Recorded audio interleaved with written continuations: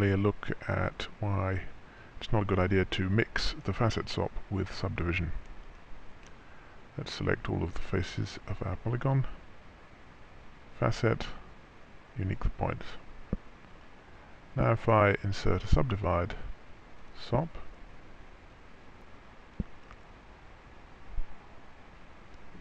we get each face subdivided, but these edges are not being subdivided at all. They're still perfectly sharp.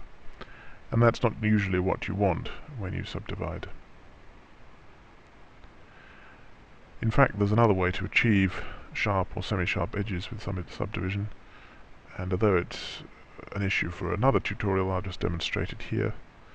If we turn off our facet, we can see we're getting a smoothed shape.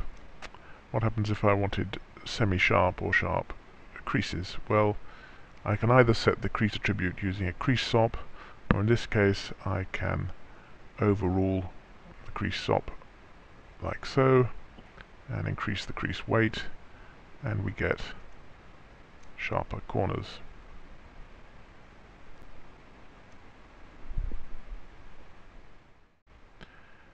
The facet operation is able to do a few other things other than unique points. It can do the reverse of uniquing points, which is to consolidate points, that is, join them together.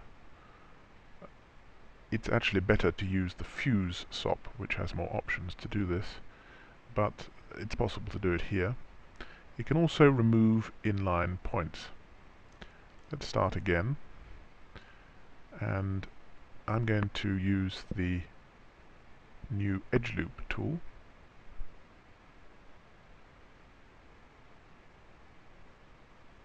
to create a loop around the middle of our box, and then I'm going to select number 3 for edges. I'm just going to select these two edges, and then I'm going to dissolve them. And what this has done, if we turn on point display, is left us with a spare point here in the middle of this edge that we don't really need. Let me move it a little bit to demonstrate an aspect of this operation.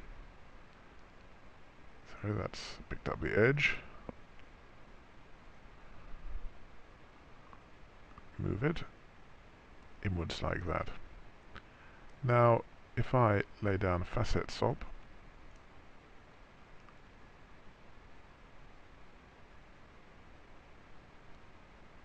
and press enter, since we can use these two faces, and I remove inline points, nothing happens. What I want to do is get rid of this point.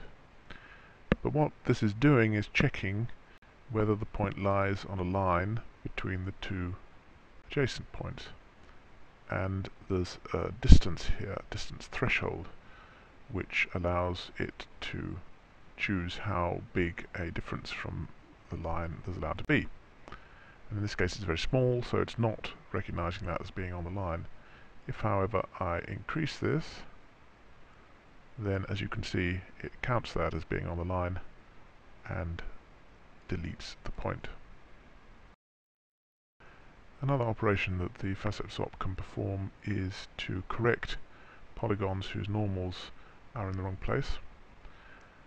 And to simulate that, I'm going to select just the top face of this polygonal box, and I'm going to use a reverse swap to reverse the normals just on that top face.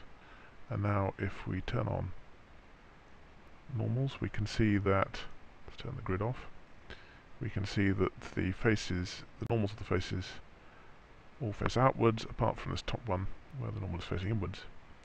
And this sometimes happens if you're modeling, and it's a good idea to clean up your model by orientating the polygons at the end, and the facet swap allows you to do that.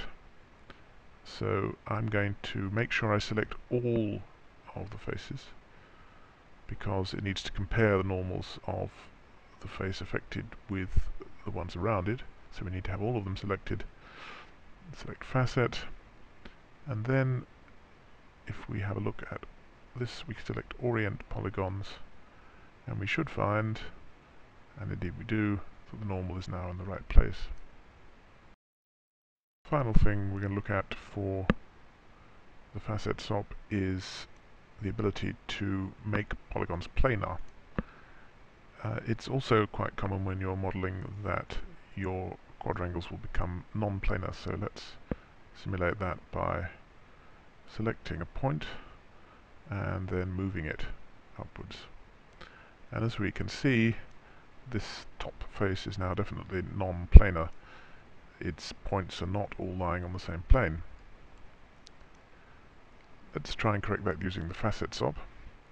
Let's first of all try it by selecting all of the primitives,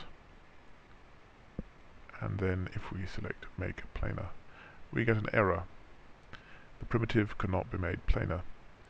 The reason for that is because we've tried to get it to calculate this for several faces at once, whereas actually what we need to do is just select the face that's non-planar, and then facet, and then make planar. And as you can see, it moves this point down so that the points are now all planar.